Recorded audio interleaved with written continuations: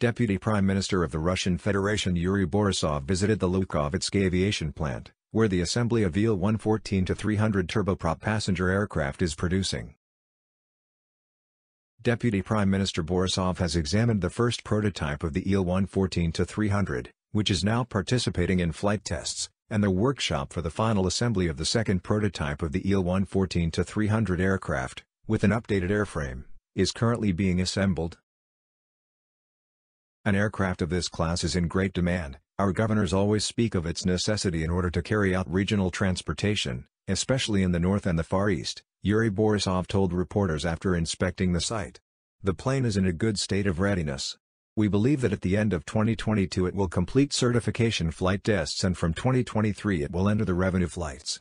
Noting that the production capacity of the Il-114-300 final assembly shop in Lukhovitsy is designed for 12 aircraft per year, Yuri Borisov said that in addition to the Russian domestic market, the aircraft may be in demand abroad, including in the CIS countries.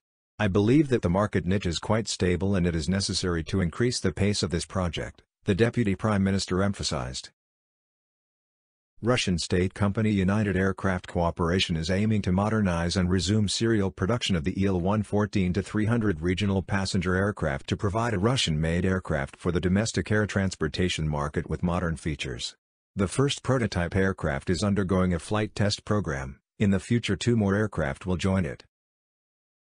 The Il-114-300 is being developed for local Russian airlines, including for use in regions with a weak airfield infrastructure and in difficult climatic conditions, hard-to-reach regions of the north, the Far East and Siberia.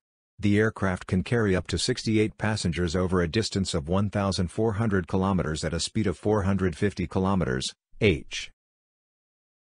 The aircraft is intended to replace the An-24, which are running out of service life, as well as foreign-made aircraft on Russian domestic airlines.